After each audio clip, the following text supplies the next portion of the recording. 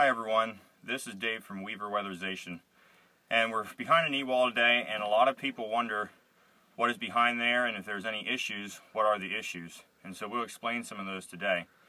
If we look at the fiberglass here, as you can see, it's discolorment here. It's all brown and black. What that means is there's airflow that is leaking from the house and is filtering through this. It's essentially just like your HVAC system with your filter. It's fiberglass. After a while it gets dirty because it's filtering air. Now the same thing here with the fiberglass.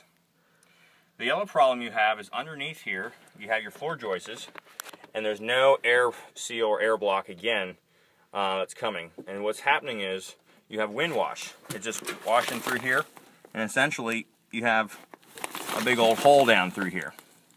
And this is going to be your floor onto your second story.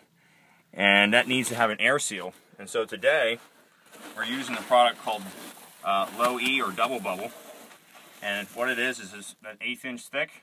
It has reflective value, that's R4, and it's a complete air barrier when installed properly. So if you have any wonders about what's behind your knee wall, now you know. Again, this is Dave from Weatherization. Check our website out with a lot more information on air sealing and insulation.